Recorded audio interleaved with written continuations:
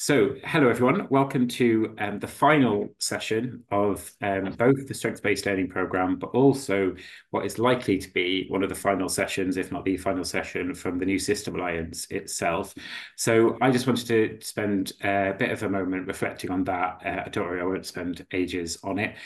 Just to say, this has been a 4 to 5 year project funded by the National Lottery in partnership with Mayday Trust and the Homeless Network Scotland, and there's been a very wide-ranging, very I think, really exciting project where we've delivered lots of events, lots of conversations that can challenge, bringing people together, offering bits of training, consultancy support, piloting different things in different organizations, and lots more besides. And it's been a real journey. I've learned a lot as an individual. We've learned a lot as an organization. And I hope people who've been logging on to all the different things we've been running feel the same as well.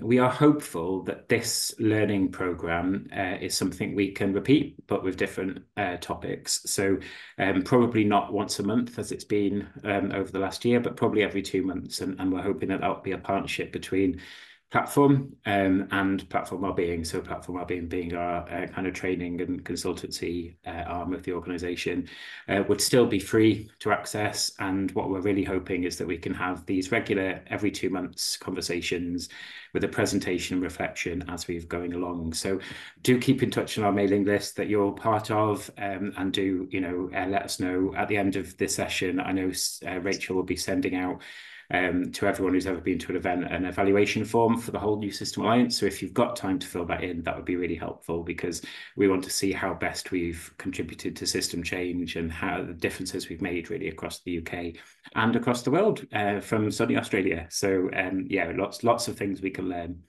But today we wanted to talk about managing the emotional complexity of endings, which is a bit of a mouthful, but then it is also a significant challenge that I know a lot of services, if not all services, face.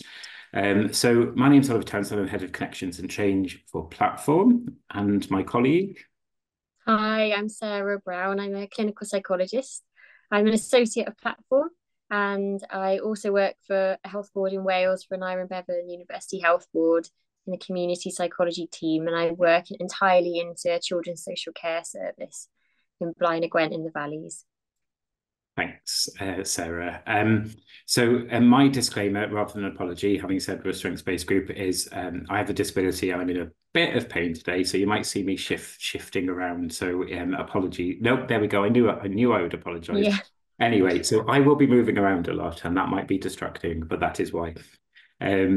So a little bit of a history of strengths-based working at Platform, and I think it was really important that we talk about the fact that it's really got its roots in our partnership with Mayday Trust, and in January this year, Mayday Trust began the process of merging with Platform. So Mayday Trust journey in terms of strengths-based working was several years ago. They asked a first question of people they were supporting, which is, what do you value about what we do? And they asked loads of people that they were working with. And the answer that came back was, excuse the language, but sweet FA, we don't like anything you do. And actually, most of what you do makes us feel worse. So what Mayday Trust then did, which is different to what a lot of organizations would have done. Other organizations might have said, well, they didn't quite understand the question, or maybe they don't understand the pressures we're under, so maybe that doesn't really matter. What they actually did was say, okay, fair enough, we got that wrong. So what is it you do want? And people fed back then that they want to, the things that shouldn't really be a surprise, but continue to be a surprise across our sector, is we want to be treated like people. We want to have a say in where services go. We want to be able to talk about our own dreams and hopes and ambitions. We want to be listened to and not judged. We don't want to have one size fits all solutions, etc., etc. And from that came the person-led transitional strength-based way of working, broadly summarised as PTS. And along that journey, Platform, myself at Platform, wanted to test that in our organisation, implementing a coaching approach, the PTS approach. And at the same time, Mayday Trust were undergoing an evaluation by the new economics and Anyway, it's gone, but it's in the next slide, so I'll remember it. An evaluation around the impact and how PTS works. And that discovered essentially a lot of barriers that we already were aware of.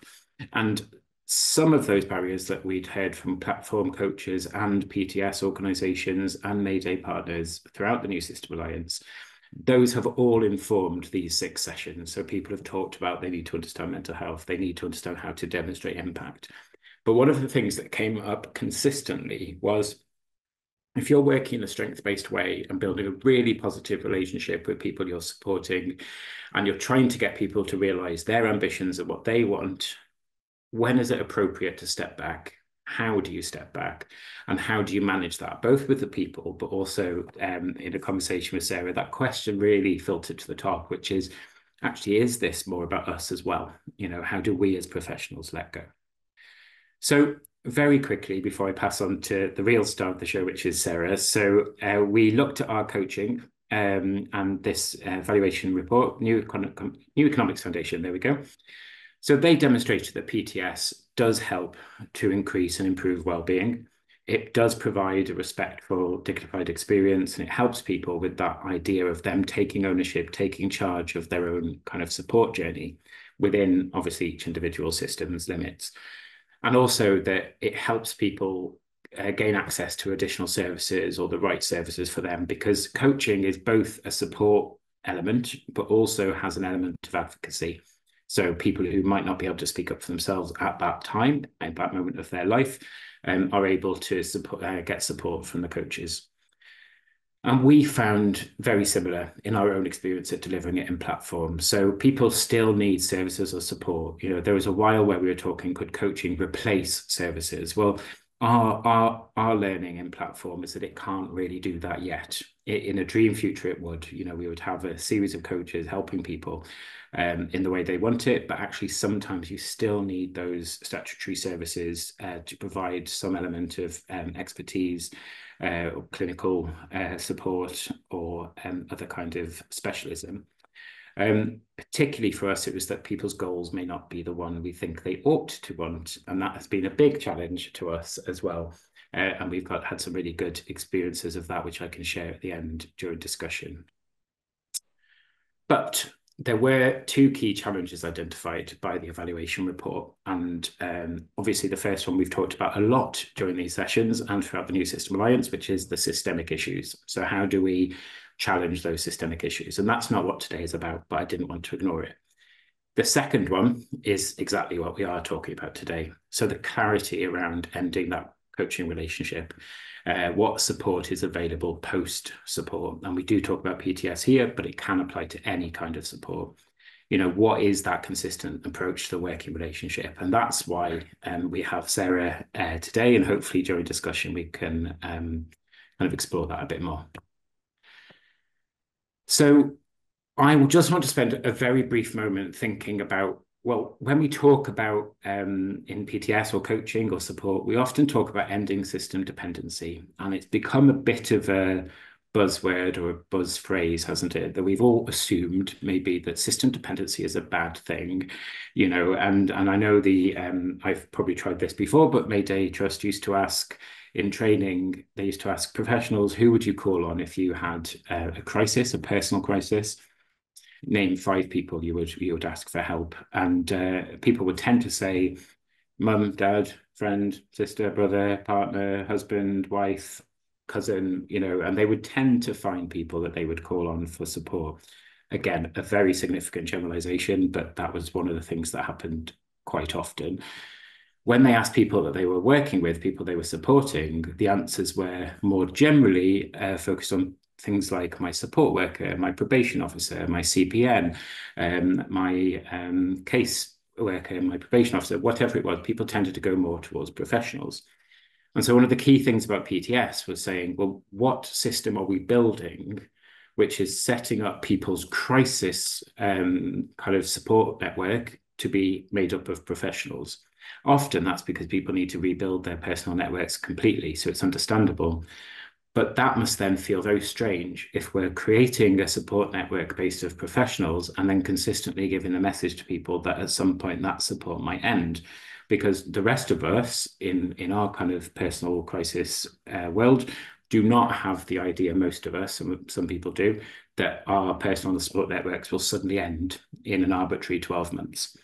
So some of those thoughts kind of on the page, I won't go through all of them, are things, and we will share the slides afterwards, are some of those kind of the artificial drivers between kind of natural endings that come because people have reached a helpful point in that relationship, and maybe the system driving that. So you only have 12 months, you only have 6 months, you only have 10 sessions. Whatever arbitrary systems are put in place, they make it really hard. But what I'd really like to talk about today, which is why Sarah is here, is so what about our own agency and feelings as people providing that support? What's getting in the way for us as well? So on that note, I will hand over to Sarah, and I will be monitoring the chat. And if you've got any questions, please feel free to put them in there. Thanks. Thank you all. Yeah, just to say that this is about dialogue. So I really believe in the power of community, and I think something about being in groups and in community is about being seen and heard. But to do that with you guys, I need you to either turn your camera or your mic on, or add to the chat, or contribute. So if there are parts of you that are kind of finding it difficult to find your voice today, that's fine. If there are others who've got parts of them that are really keen, or maybe there's parts of you that are really skeptical. But either way, if you can find that part that kind of is able to contribute to this, seeing it as part of community today, that would be amazing for me. And then it gives me things to kind of bounce off. So thank you. And this first point is about taking care of ourselves, which I know we often do that at the beginning of webinars and training and things like that, flippantly sometimes, and sometimes meaningfully. I guess today I want to really work on the meaningful end of that, because endings in the relationships that we have with people through work often bring up endings and thoughts or memories about losses that we've experienced personally as well. So or even with, maybe we had a really difficult end with somebody, or maybe something tragic happened. You don't know what might come up for people. So I want you to just give yourselves permission to kind of check out physically. If you need to literally leave and come back, that's absolutely fine, or just mentally check out and do your shopping list in your head, that's also fine. Thank you. Oh, can you do the next slide? Is that all right? It's okay. Thank you. So I've got some questions here, if it's all right, to kind of hear people's with some of the responses. Endings are something that I talk about in my own supervision as a psychologist a lot. I think that endings are one of the most complex parts of the work that we do.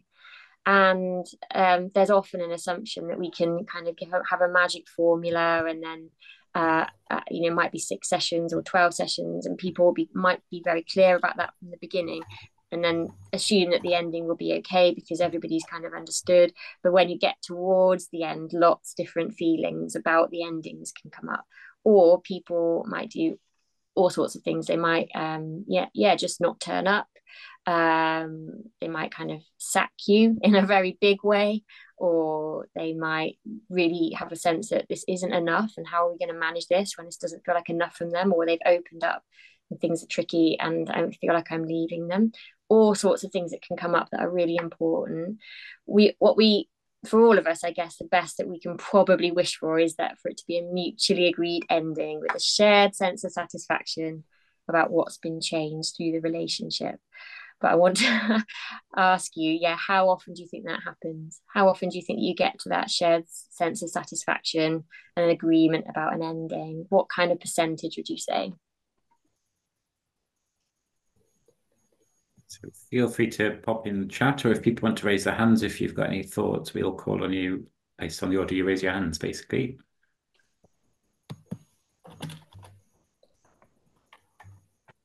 Minky.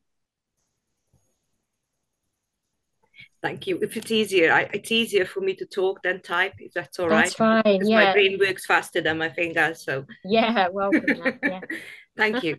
So I recently had to go through something similar because I worked for the BOSS project for the wallet, and unfortunately the funding has stopped for that very important and very useful project, and we couldn't find any ways to carry on.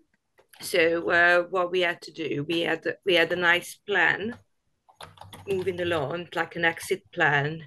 And we created that exit plan together with our service user. So it was all focused on how they would imagine the ending happen for them. Yeah. And what we can do to make it happen. But it was I still found it quite a painful experience to go through when you have to say to your clients, because we give like long-term support as well, because with the wallet we recognize that people who's in the middle of changing their lives in any way, shape or form, they need time. Yeah. And we got to give them the time to heal and recover and to put themselves back together and build the foundation that they're not going to fall apart from. So all of a sudden we were supporting someone for like a year and a half, and then you got to say, right, this is unfortunately coming to an end. Yes.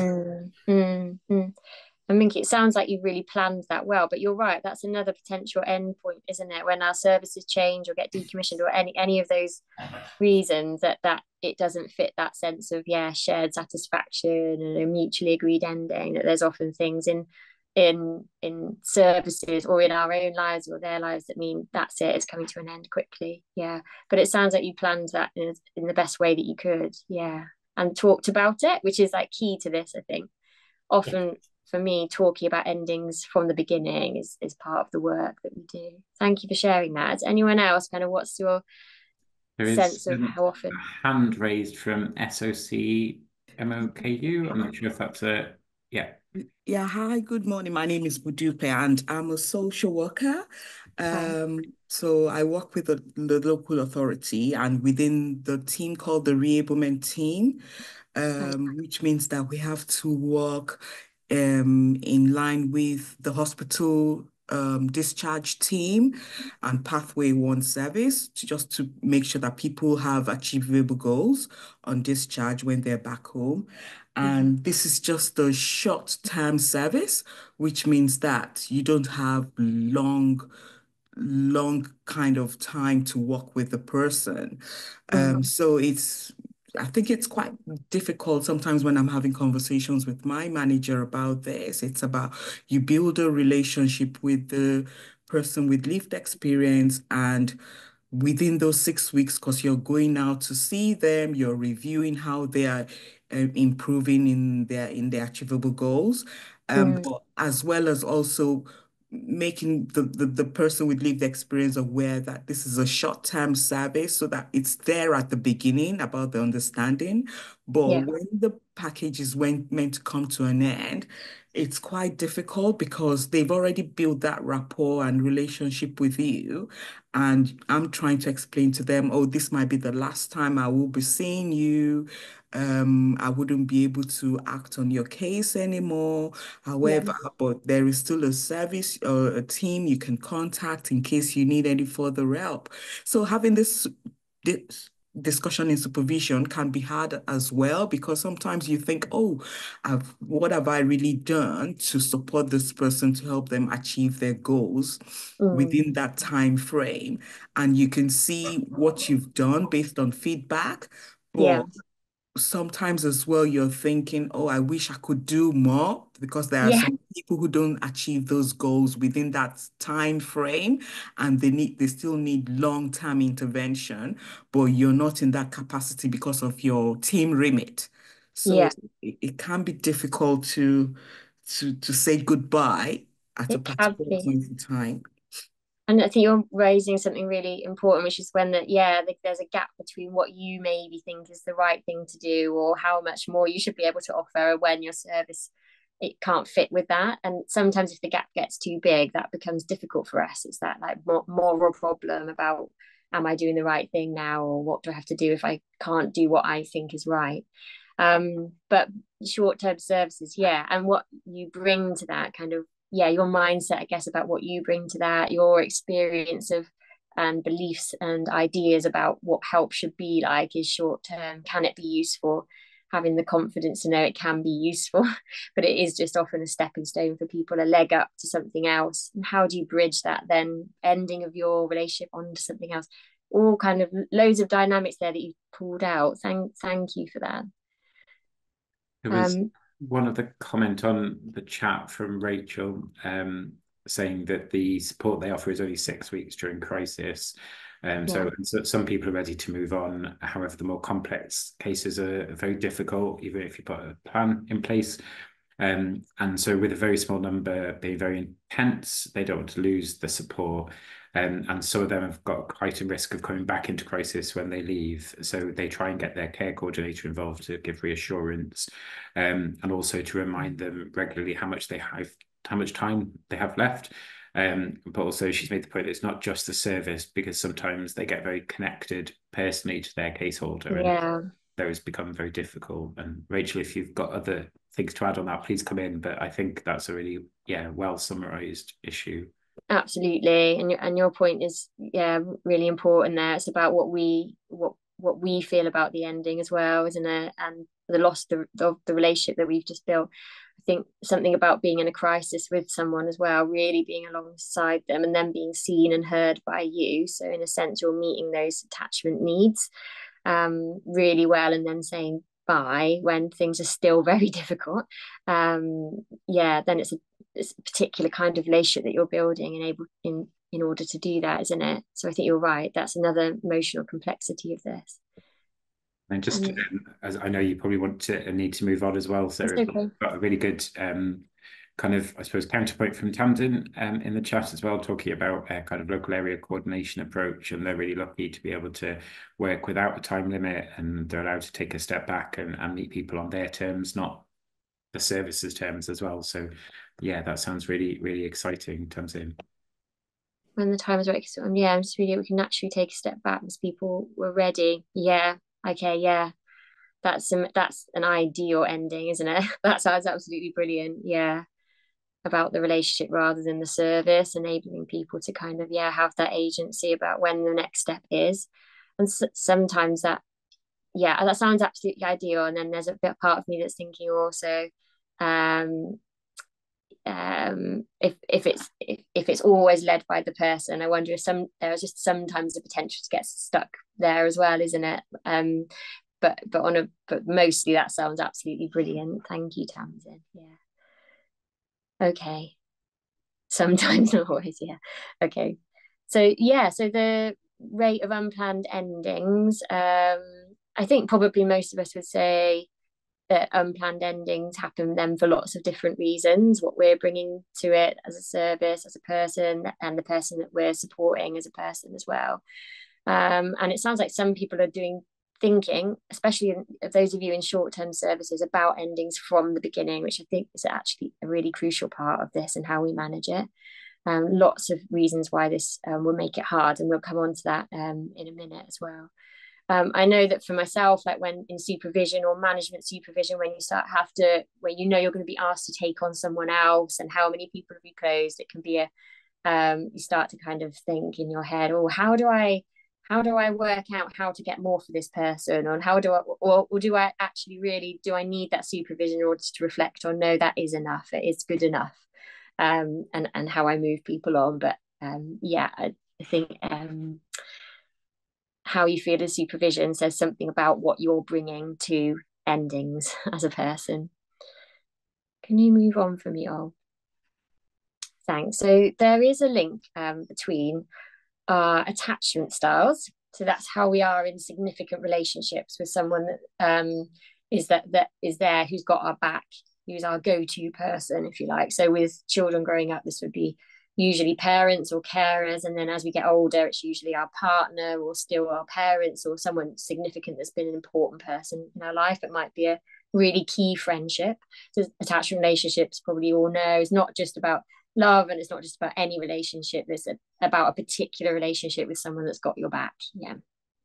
So there is a link between our attachment style and how we are in attachment relationships, and our approach to endings and separations generally.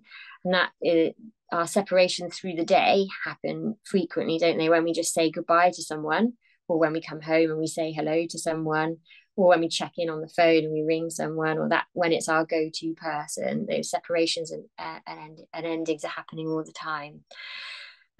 So I would like you to think, if you can, about the significant people in your life and how they do their hellos and goodbyes with you. And I wonder if anyone can say something about that. So I'll give you some examples.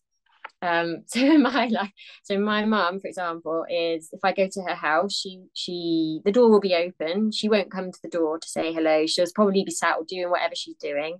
I walk in and it's me that makes her a cup of tea. So there's a 30-second window into who takes care of who in that relationship and why I might be a psychologist. But the opposite will be if I go to my dad's house. Then my dad is the sort of person that when he's saying goodbye, he will stand on the doorstep and wave to you until he can't see your car, until it's round the corner. So, you know, when you want to get in the car and just like check your message, put something in Google Maps, choose, I mean, can't do that. I have to drive away around the corner, stop. Because otherwise I'll leave my dad on the doorstep just waving and smiling at me. So it makes you feel very seen and heard and valued and loved. It's also slightly logistically annoying. But I would love you to share, if you can, like what's your experience of hellos and goodbyes, and how do people do that with you? And how does it make you feel? Minky, I see you've got your hand up.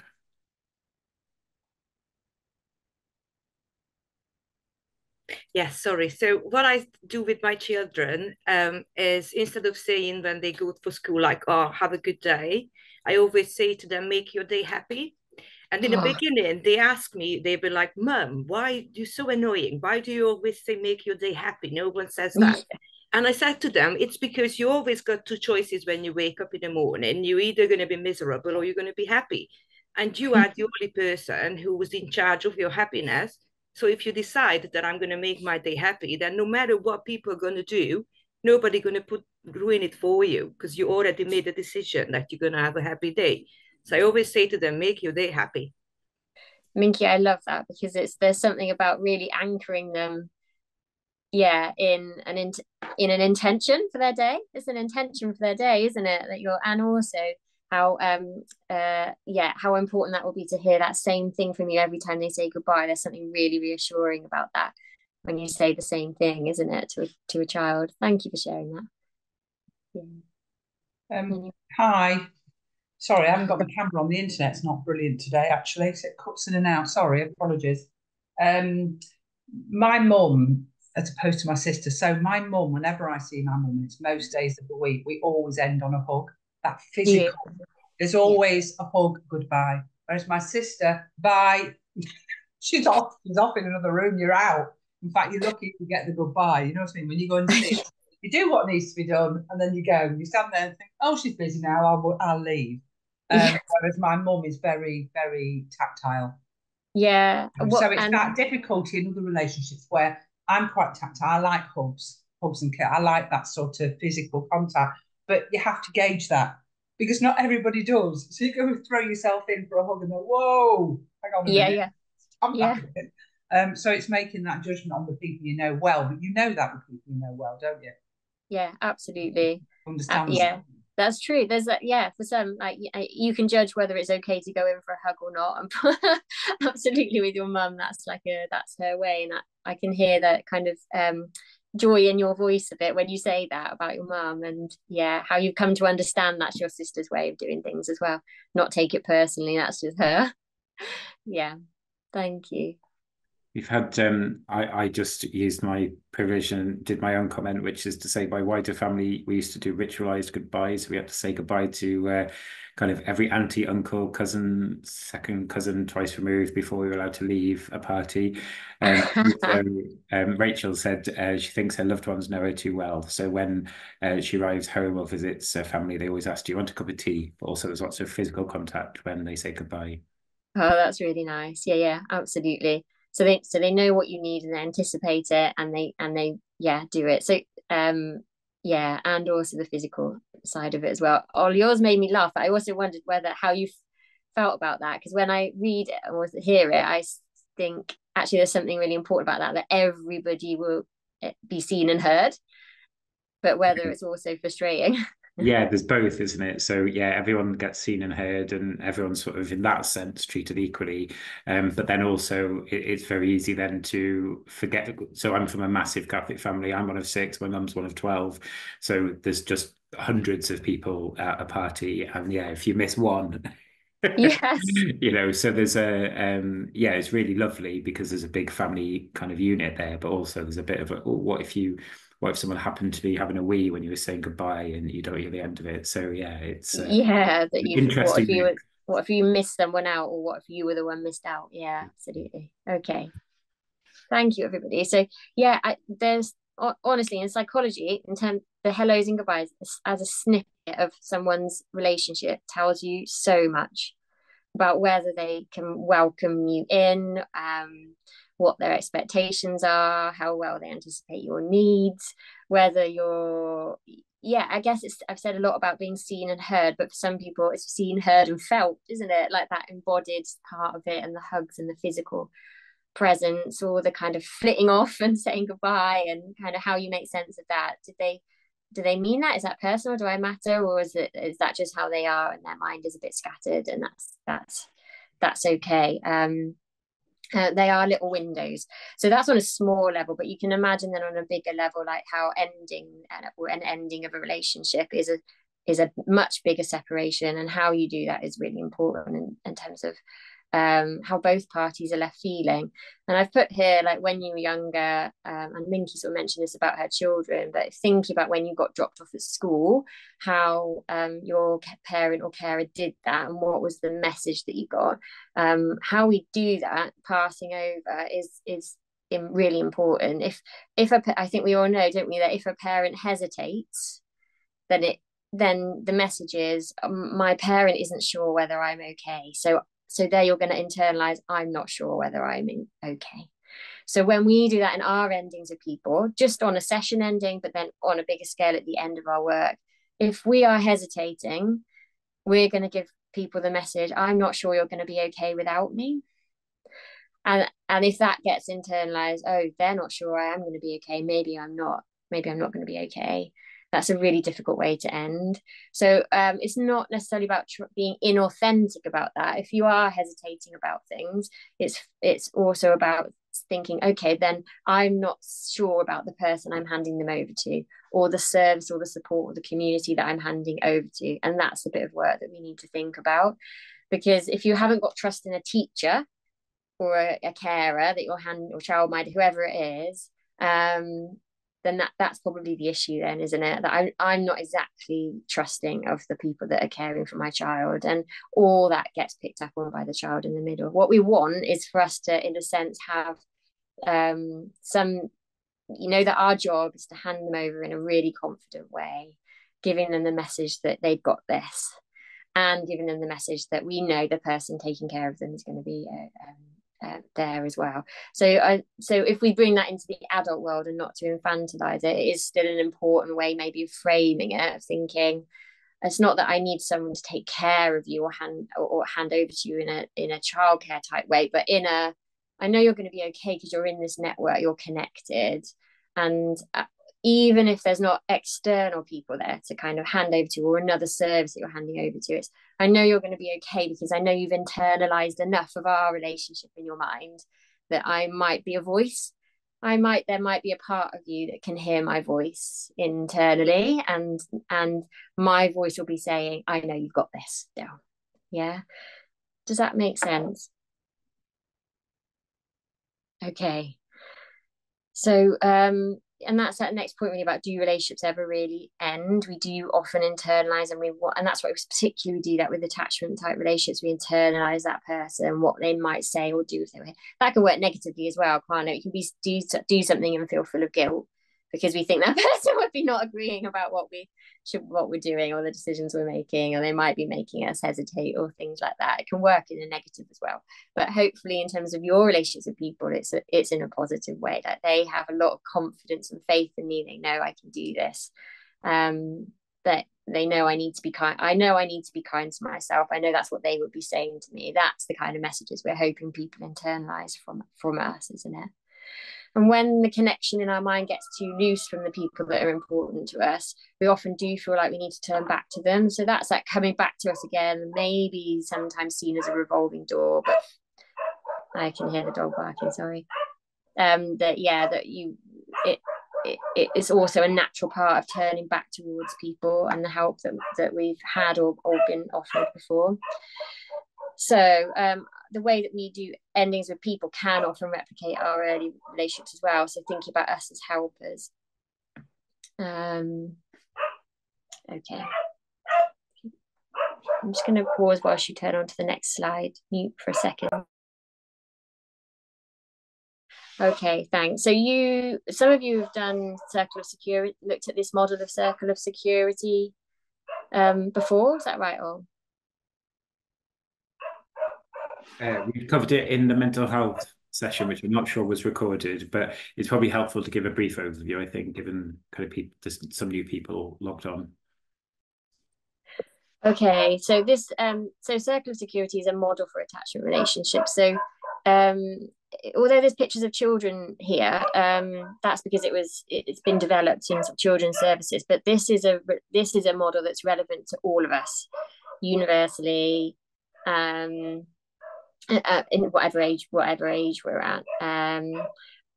So you might yourself be that person that's the pair of hands on the circle. When you were growing up, that would have been your parent or carer. It can also be that person might be your partner or significant person in your life, but you can think of it as you with the people that you're going out to support. So these pictures and the words next to them, they describe the needs on the circle. So you're a secure base. So you're the secure base from which you support people to kind of go off on the top of the circle, to go out, explore their world, to take risks, climb trees, whatever it is. And their needs are to have someone watch over them, to have someone delight in them just for who they are, not for anything they've done, not their milestones that they've achieved or anything like that. And that is an important part of the work that we do, I think. We can be very goals-based. Goals are important, but actually in terms of being a human being and having that reconnection that you need for good mental health is about having someone delight in you just for who you are.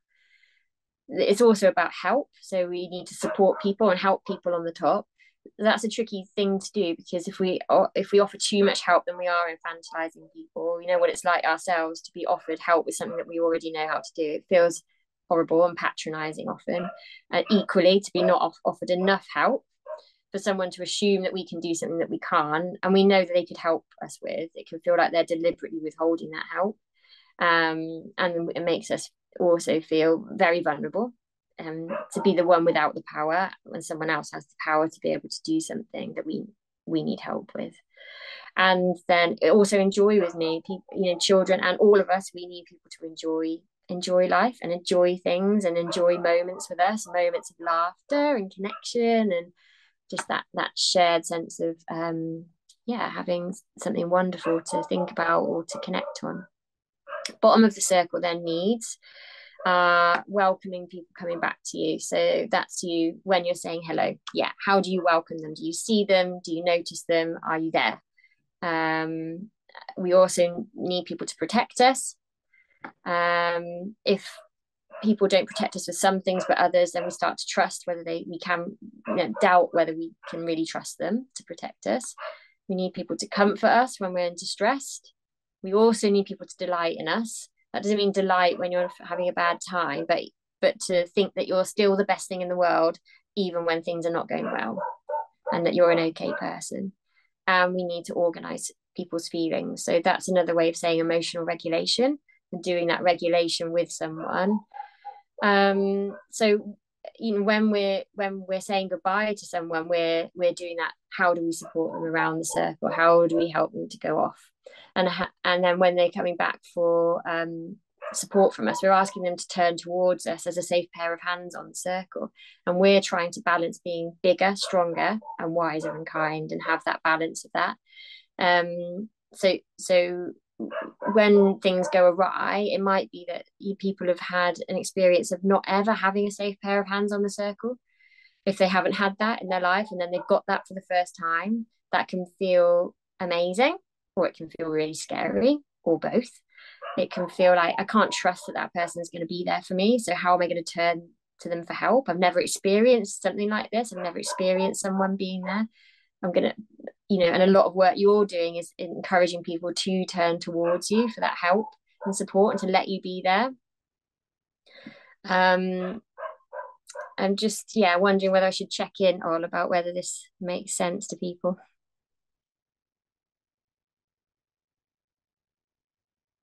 Yeah, sorry, I was nodding vigorously. I'm not sure if you could Yes. see. So yeah, I think that's with Yeah, said a lot then. But is this really familiar? Can you imagine this in your mind?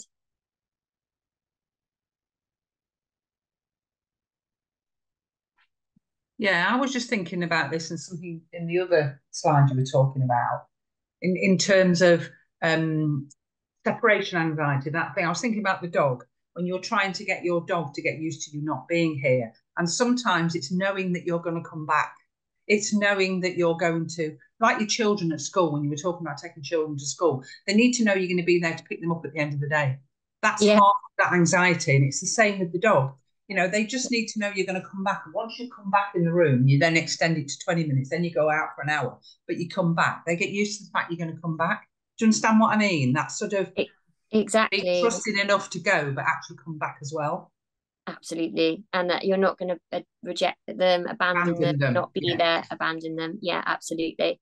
So that the circles get bigger. So you can imagine a circle, can't you? Like when it's toddlers, you can imagine them falling away, coming back to you. They check in, check you're still there. And as we get older, we go further. You can imagine like footsteps going out to play, come back, the footsteps, you can imagine them on the floor. It's mapped out as a circle. And then we go much further and we go for longer. And we still have a sense of security that someone is there with us. And that's often when we replicate that in relationships, that's what we want to do in a way. And I think services sometimes do, and the frequency that we put our sessions in, we start off with more frequent, then we gradually move them further, bigger gaps. Yeah, and that's doing that naturally. It's saying, I know you can go further and longer without me, and I'm going to still be here, and you can test that out and you can come back. Yeah. Thank you, Kath. What do other people think when they hear this?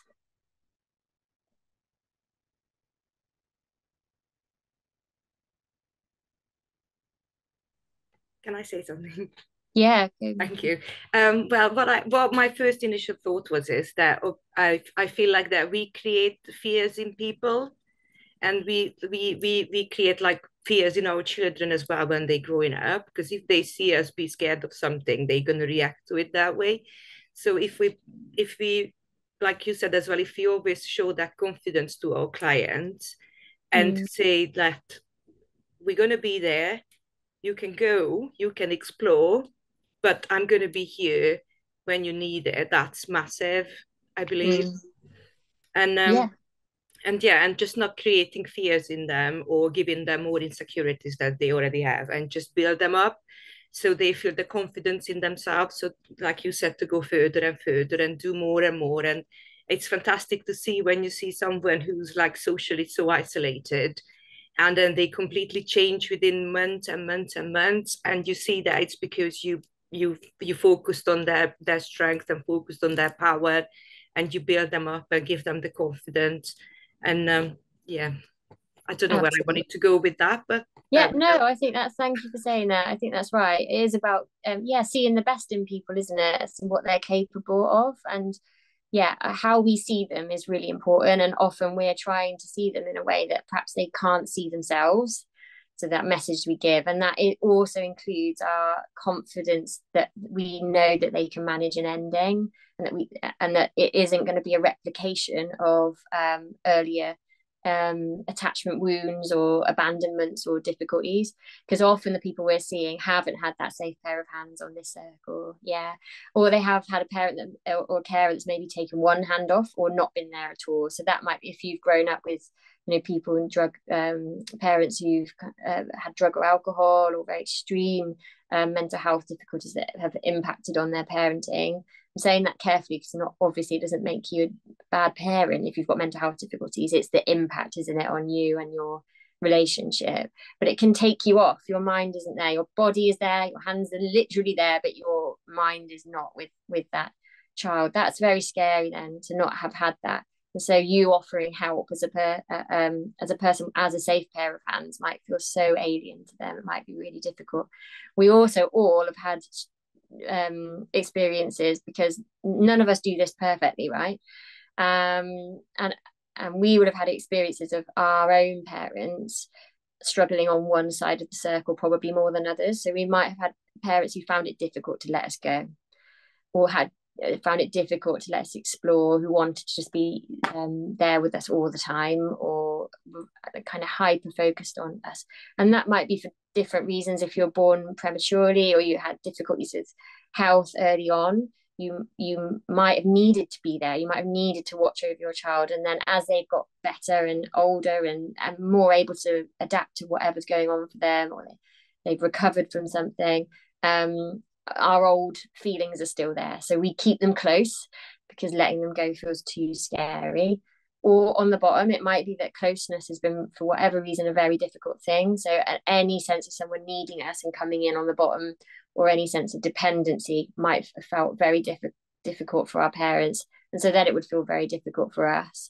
And we've got that legacy of struggles on the circle that then influence the way we are in relationships, and that we can bring to our helping relationships too. So it might, you see this with the people, sometimes people might get into that kind of being the hero type, rescuing type role, and they're really pulling people in on the bottom of the circle, but then that's them struggling with the top of the circle a bit more, and perhaps needing to do that kind of thinking about where you are and how you shore up your sense of being okay, so that you can kind of get out of that heroic rescuing role, and you can do your balancing a bit better, bigger, stronger, wiser, and kind. Both parts of the circle are important. Or might be people who do the opposite of that, who struggle with the bottom, and then they're always pushing people to be independent. Like, I need you to be independent, I need you not to need me, I need you to be empowered, without any sense of having the connection on the bottom. Like, we can't do that empowering and support to go out without also doing the bottom part of the circle as well. So that's important, just to work that out in terms of how we're approaching endings, right? So if we're struggling, if we always think, oh, but they need us, we're going to find that hard. Equally, if we're pushing too much on the you must never need me, then they're going to find that hard, and we're going to find that hard too, when it feels like they haven't quite reached their goals, or when the ending isn't happening and there's frustration about that. Often it's coming back to a sense of balance. Yeah. Okay, does anyone want to comment on that before I move on?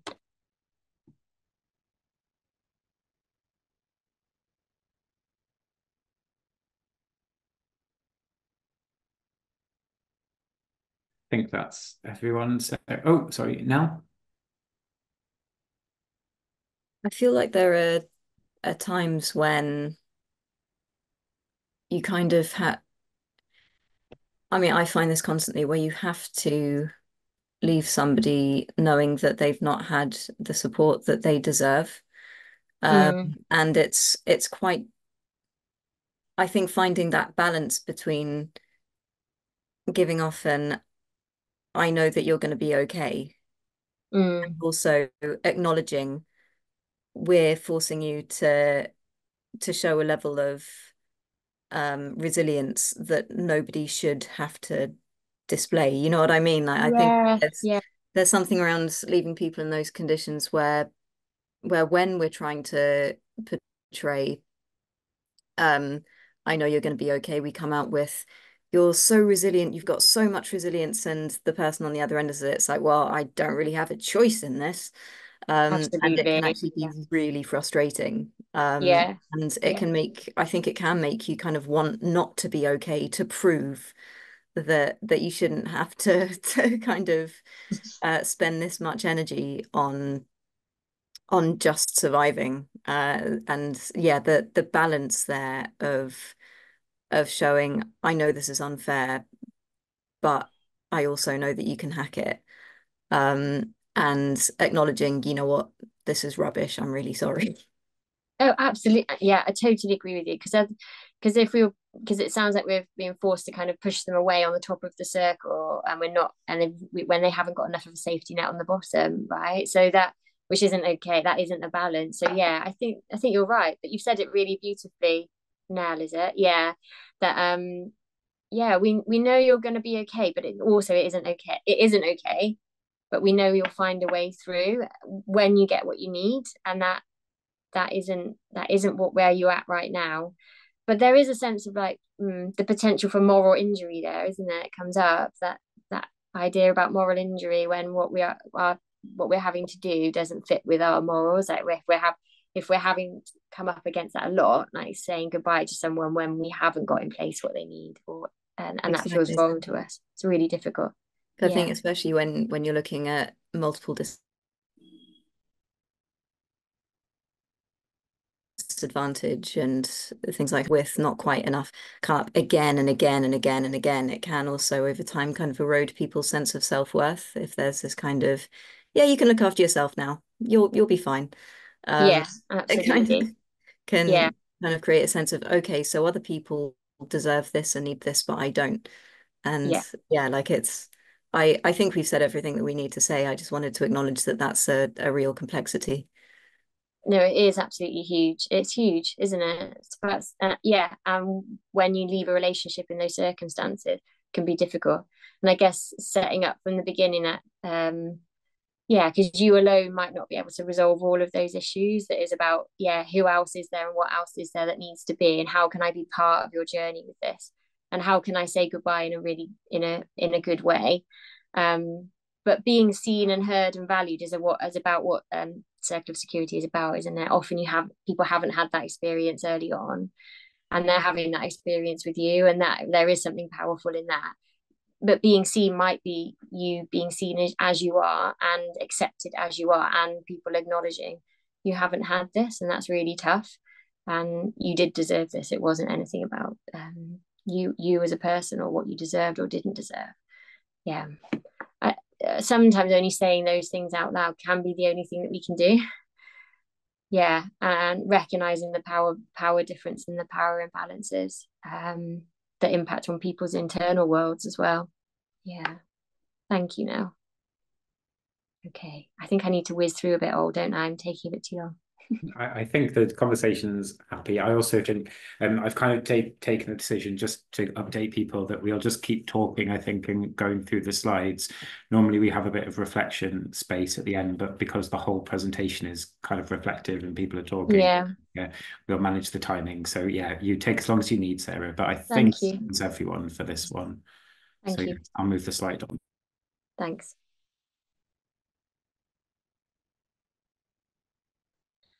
Okay, so there's this is about people's relationship to help. So we all oh no, you were going to say this actually. Oh, you do it. This is your broad patterns. Yes, I've just realised. Sorry. So this was a really interesting thing we found when we were delivering the coaching work within Platfform, and what we found was three. I think, did we say three? Three very sort of broad patterns of people's kind of engagement. The first one was people kind of really didn't like or didn't trust or found uncomfortable the idea that we were asking them what they wanted. Like for some people, it was the first time they'd been asked that, and or at least first time they'd been asked, and it being a genuine kind of question. So there are a kind of group of people who kind of panicked, and I hate the word disengaged, but they disengaged for a couple of weeks, couple of months, because they went, that can't be true.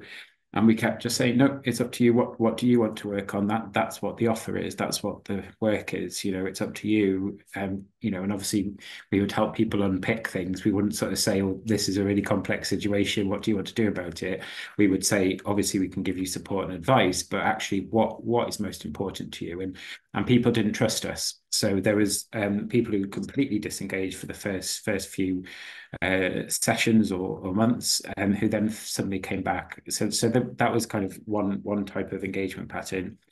The other one was people who kind of arrived, and for the first time someone was listening to them, and so their worries completely and utterly spiked really, really quickly. So we actually saw people sometimes in the first 3, 4, 6 months getting worse. because for the first time in their life, again, they had someone listening to them. And so all of these things, kind of like what you were saying previous now, you know, all of these experiences, all of this lack of support from services, all of the things that have been really bothering them for decades in many cases, suddenly came out, and they were held, but there aren't enough services support out there. So suddenly people's well-being just absolutely plummeted. And what we did there was just keep holding that space and keep listening. And it was really helpful that we were able to offer quite a long period of support. But the reason why it's helpful to include, I suppose, in this conversation, and I don't have the answers, I wish I did, it is that was also part of the endings conversation, because how can you leave someone who's worse after talking to you? How can you end that support? But actually, a lot of the time, that was really important, that not that they felt worse, but that they actually articulated all of their needs. And what we had to realize that it wasn't our job to fix all of those needs. It was our job to help them through those first conversations. And yeah, you know, on paper with commissioners, for a few of those people, our service looked awful. And we just had to sit with that as an organisation and not put the pressure on the people we were working with to make us look good. And that just took tough conversations to say, yeah, we say to commissioners, yeah, some people will come to our service and they will leave worse. And we're comfortable with that. We're not comfortable if it's something we could help. So if there's something we can help with and they leave worse, we've got to have serious conversations with ourselves. But if they arrive and we give them a space to say, actually, I need to do this, I need to do that, I need to get this support from the NHS, I need to have this conversation with family, I need to get onto the housing, but you know, whatever it is, well, we can't fix all of that. It's not within our pattern. And then there's again a third kind of pattern, which is people engage with us really quickly, and they suddenly were listened to, and they started to feel really happy, content.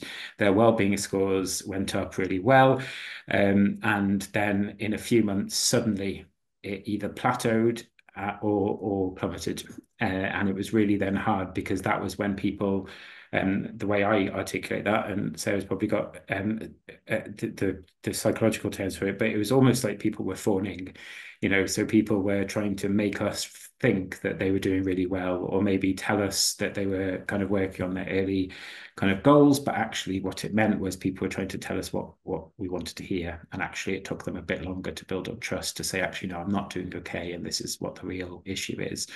And linked to that, I know I've said this before in some of these strength-based programs, but it's really, for me, part of endings is also dictated by what you're working on with someone, and the challenges to kind of services in the third sector. So one of the proudest achievements for our coaching service is that we managed to support one of the people we were working with to move from heroin to crack cocaine. Now, that's not something that we can write to a local authority commissioner and say, you know, job done, because obviously it's not. But for that man's quality of life, phenomenal. He left the house, he connected to family and friends. And so on paper, his outcomes, you know, for a local authority might not look much better. But for us and for him as a person, his life was transformed. But what's really tricky is when we start monitoring ourselves by what we're achieving rather than what people want, that's what gets really hard. So those were kind of the three things that we'd kind of picked up on in terms of the way we worked with people. It's obviously much more complex than three broad patterns, but I thought that was helpful to kind of set the tone. Thanks all. Yeah, and it is similar in therapeutic relationships to the different patterns. So you can get that kind of, first of all, you can get that really increase in well-being first off, and it might be because of fawning, you're right, like people pleasing, that you learn to do to keep safe and to suss out how you make someone happy with you and how you stay connected. It can also be a genuine sense of just like relief that someone gets me and understood. Then as you go through the relationship, things inevitably come up that make you feel a bit more vulnerable, and that can be a really hard place to be. So sometimes it can seem like things are getting worse, and people might jump ship then. They might say, that's it, and this is too much, I'm out of here. And then there might be all sorts of ways in which people manage blame and shame about that. So services sometimes can manage that by saying they wouldn't engage, or I offered it but they couldn't take it up, or whatever, slight blaming of the person. And the person might do the same, like blaming, they were rubbish, they didn't help me, they couldn't give me what I wanted, they offered me this, and da, da, da, da, da. So that's often trying to manage shame about finding it hard to be in a relationship where you're vulnerable. And then therapeutic relationships where you can push past that, where you can make that, when you're in a vulnerable place, there is an authentic part of it, and you can really do some of the work, if you like. Once you could push past that, then the people had the better outcomes, but that takes time. Like if someone was saying to you, I'm going to change your life in 6 weeks, you'd think it's going to I've got something, it's going to transform your life in 6 weeks. You'd think it was snake oil, right? You would be really wondering, what on earth is this about? And it really takes us often, just as humans, a lot of time to kind of build up that trust. So I was thinking about people at the beginning saying about the crisis service and things like that. Yeah, you have to work so hard to kind of get that connection when someone's in a very vulnerable position, don't you? And then saying goodbye can be really tough at that point. And it's hoping that they've had enough of a sense of someone being on the circle for them that they take that into future relationships. Or maybe I can trust that someone will get me. Maybe I can trust that someone might be there for me. Yeah. Are there comments that can? Yeah, but two, I was going to, because I think I saw your hand go up earlier, Tamsin, in the previous one. I don't know if you want to talk through what you've just said. I think you'll do it more justice than I will reading it. Oh yeah, I'm happy to. Can you hear me? Yeah. Yeah, I was just saying that I think sometimes as a professional or a practitioner, it's so, and if you know that there's a time limit, you're so tempted to just seek the quick wins, and it would just be so easy if you could just use your knowledge and expertise just to solve that little problem. And that kind of compounds over a period of time where actually it's like you have to ask yourself, who's in the driving seat here? How helpful am I being? Like it just becomes really blurry. And I think that just this idea of really being conscious about holding yourself back and kind of waiting, but in a really safe way. It's not about not doing the stuff for people. It's just about making sure that when you do step in, it's the most appropriate at that time. And the thing that you're not kind of taking something away from other people, or you're not stealing their best lines when they're having sort of an epiphany about what's going on. You really just allow the person to do that stuff and you're alongside them. That can be so powerful. And I think that it's just really hard. So holding back the whole time, I think, is much more sustainable if you are working towards an ending, because you get to that point where it is an ending and people feel ready for it, because you have just been there and you kind of can test, you can prove it because you haven't actually done anything concrete. You've just been there alongside the person as they've kind of been doing whatever it was that they wanted to do to help themselves. But it is tricky and it is a practice. And I think it just requires so much conversation and reflection to keep holding back. I think that's a really lovely way to describe it. Yeah, I guess, fits for me about that. Yeah, not being tempted to be the hero in a sense, isn't it? Yeah, like you say, I mean, sometimes quick wins are important, but actually I think what you're saying is about holding your mind on the long term and what is going to be transformational, and can be absolutely worth it. And the relationship of being alongside someone is everything, isn't it? Thank you, Tamsin. I was just going to, Rachel, if you're comfortable speaking as well, Rachel's made two really good points. If you're not comfortable, we can just read them out, but those are really good comments. I wondered if you wanted to expand on them. Yeah, sure. So I think just in response to Tamsin's on that one, is that our organisation acknowledges that wins are actually on a spectrum. So one person, you might get them back into the community, doing voluntary support, things like that, and that can be seen as a big win. But actually, for others, it is literally just supporting them through the actual time that you're with them. And listening to them and them feeling heard, and that's still a win. It might not feel like a big win, but it's a win. It is, of course, yeah. And the other point that I was just making is that we found that if somebody feels very much heard and understood by their case holder, we then have the problem that if we go off sick or if we go on annual leave, they actually won't see anybody else during that period. They will, as Oliver says, don't really like to use the word, but they do kind of disengage with the service during that time. Okay. And that can be quite difficult. especially with us being just a 6-week intensive service. Okay, yeah, thank you, Rachel. I think that's interesting. It maybe speaks to something to me that may be a bit beyond our remit today, but thinking about that, yeah, when we become the safe pair of hands on a circle, but the person hasn't really found that for themselves inside themselves yet, that can be problematic when we disappear. And it can, because it can trigger all of these different things or feelings of feeling abandoned, so then turning away from help because I'm not going to let myself feel vulnerable again, or whatever that is, whatever it is for them. But yeah, as how we find help people find a sense of the balance of the hands inside them internally, or whatever you want to call that, but that connection with yourself that is often lost, especially in relation to mental health problem, and like reconnect to that part of you that can be there for you when the external person is not there for you. I think that in some ways has got to become part of our work, but that might be beyond this now. Yeah, thank you for sharing that, Rachel. That I think you're right about the wins as well being on a spectrum. That's a nice way to say it. Okay. I will move the slide forward. Okay.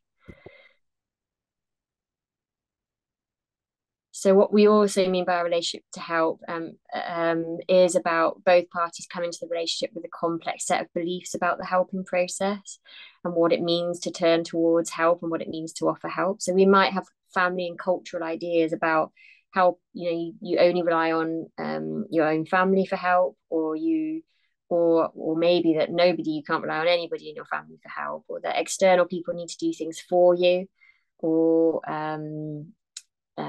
rescue you, or you can't really trust certain people, so there's certain things that you can't say. There can be all sorts of different ideas basically that we come to the process, and our own self-reflection about that is really important. The relationship that we have to help and helping can be a repetition of earlier family relationships. I've said a bit about that with the circle of security. If you didn't have someone there with you, then maybe it's harder to trust that you can trust your vulnerability with somebody, for example, because your parents are your first set of helpers. So it becomes a model for other relationships that you have. It might be that you experienced very difficult abuse in your family, and that you maybe tried to tell someone, and how they responded to that the first time will be a model for you about how you expect other people to respond. So if they met you with empathy and compassion, and someone believed you and someone helped you to do something or to stop it happening or to seek justice, then you'll have a certain model of an expectation, right? Versus if nobody believed you, or you were met with hostility, or you were the one that was scapegoated or rejected or ostracized. So your expectations are going to be largely informed by those experiences. And then what we see, we might see someone coming to us with who kind of in a hostile way rejects our help and discharges themselves or ends it, or someone that wants us to be what they didn't get earlier on and be there forever. And if we can't be there forever, then it feels like we've abandoned them, or we're not good enough, or that we haven't been able to help them. Of course, that's met with our own expectations, and that can be a really difficult combination. If we think I don't want someone to infantilize me, and you're met with someone that hasn't ever had someone there, so wants you forever, then that's a difficult combination, right? And you might get a little bit stuck with someone when you're trying to just push them to be independent, and they've got this wonderful suddenly experience of someone that can be there and they want you to be there. How you figure out that ending is hard. And often the people that wrote this paper, Reader and Fredman, are systemic therapists, and they bring in psychoanalytic ideas about this as well. And they refer to people, and particularly the mothers that they were seeing that had experienced sexual abuse themselves. So trying really desperately seeking help and really urgently wanting help, but then as soon as it's offered, not able to do that. And that often, because of a sense of, I can't quite trust that I'm desperate to say this, but then having previously been met with hostility, they're really scared to see what happens next and whether actually anything can be done. So endings happen for all sorts of reasons in that way. And that's why talking about endings as we are from the beginning, and what people's experience of help will help you work out how you plan that ending. So if you know that it's been really hard for them to trust help, before, or you know they've kind of sacked previous 10 workers, you can ask them, like, what was it that didn't feel right? When does it start to get difficult? And how will I know if it's getting difficult? I'm only able to offer a little bit, and that might not feel enough. What's that going to be like potentially? And how can we kind of manage that together? Because it might be that you always feel like you get a little bit and it's never enough, or that someone starts something and doesn't follow it through. So if that's been a lot of your experience before, I don't want to replicate that. I want to be with you. And perhaps we decide together that we can only begin to think about what you might do in the future. Not do it yet, but just even talk about the doing together, if that feels like enough. Yeah. What do you think when I say that?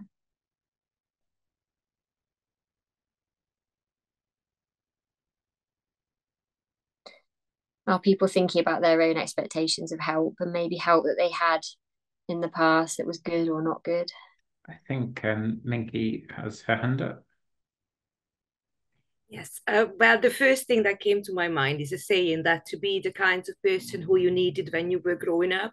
Yes. So that's what I'm always trying to do, because my bringing up, it wasn't the best. So I haven't had the secure relationships, and I didn't really have any security from my caregivers really. So I had to grow up like pretty quick and learn to do things for myself. So I really struggled for years to how to ask for help. Even when I asked for help when I was a child, I was met with like, you're lying, or this is not true, or so all my issues was always, no, it's all in your head, it's not real, it's this and that. So it did take a while, but once you actually allow yourself to feel and be vulnerable in front of people, it's amazing that how much your life can just change. And how much it's actually life gets so much easier. And obviously hyper independency is a trauma reaction, which we come across with quite a few people. But I don't know where I'm going with this, but so I think, Minky, I really appreciate you sharing your thoughts as well, and your vulnerability and sharing that too. But I just was thinking then how amazing it would be for you to be able to have those conversations with the people you support, because as well as you being that as a helper, the person that you wanted to have or needed growing up, maybe you're encouraging them to be that for themselves too.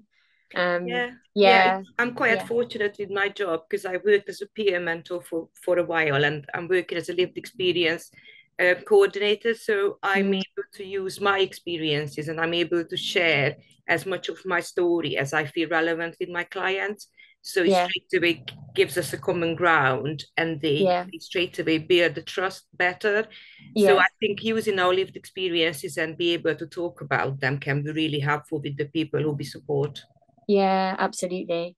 And I guess sharing your experience of pushing through that vulnerability in order for life to get better, because you could, those are the conversations I think are really useful for people for managing endings as well, and saying if we get to a point where you feel vulnerable, positives can come out, and you can turn any negative into something positive.